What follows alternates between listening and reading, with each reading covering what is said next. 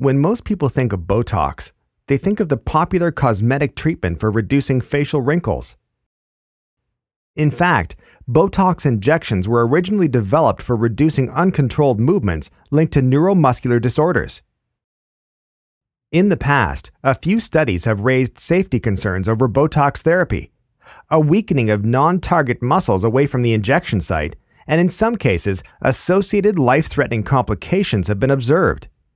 A recent study in the Journal of Biomechanics by Dr. Walter Herzog from the University of Calgary investigated a novel way to prevent the weakening of these non-target muscles. Dr. Herzog's research team injected Botox in one of the hind legs of rabbits once every month for 6 months. They noted a 40% decline in muscle strength of the non-target muscles in the adjacent hind leg. Interestingly, when his team provided electrical stimulation exercise 3 times a week on the injected leg, they succeeded in preventing a 50% decrease in muscle strength of the adjacent leg. Dr. Herzog's lab hopes to combine Botox injections and electrical stimulation exercise to limit side effects of Botox therapy.